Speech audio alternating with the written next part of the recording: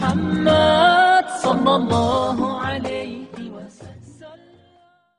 حضرت ابراہیم بن ادھم رحمۃ اللہ علیہ سید الاصفیاء حضرت ابراہیم بن ادھم رحمۃ اللہ علیہ کا شمار جلیل القدر صوفیاء کرام میں ہوتا ہے. آپ رحمۃ اللہ علیہ بلخ کے شہزادے تھے.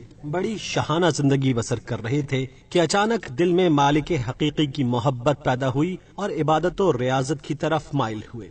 آپ حضرت فضیل بن ایاز رحمۃ اللہ علیہ کے دست اقدس پر بیعت ہوئے اور سیدنا امام باقر علیہ السلام اور امام اعظم ابو حنیفہ رحمۃ اللہ علیہ جیسے جلیل القدر ائمہ حدیث و فقہ کی خدمت میں حاضر ہو کر علم و حکمت سے روشناس ہوئے اور دنیائے روحانیت کے سرتاج بن کر ابھرے. حضرت جنید بغدادی رحمۃ اللہ علیہ آپ کو علم و حکمت کا خزانہ، جبکہ امام اعظم ابو حنیفہ رحمۃ اللہ علیہ آپ کو سیدنا کہہ کر پکارتے تھے. محنت مزدوری کر کے رزق حلال کما کر کھاتے اور مختلف صوفیاء کرام کی خدمت میں حاضر ہو کر روحانیت و طریقت کے علوم سے بھی اکتساب فیض کرتے تھے.